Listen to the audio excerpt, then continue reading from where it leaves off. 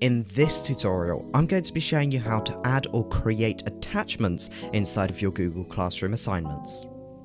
Inside of your assignment, to provide evidence of your work, you may want to add an attachment, be it creating a new document or adding files such as photos and videos. To do this, what you want to do is head on over to Your Work and click on Add or Create. Then it will provide you a drop-down menu with a plethora of different options. These first three are for attaching files, so you can attach things from your Google Drive, links to YouTube videos or Google Forms and much more, or you can attach files from your device. But underneath this, you've got the ability to create new documents, and in this demonstration, I'm going to go for Google Docs. So let's say you've completed your work. How do you hand it in? In the next part, I'm going to be showing you how to hand in your assignments.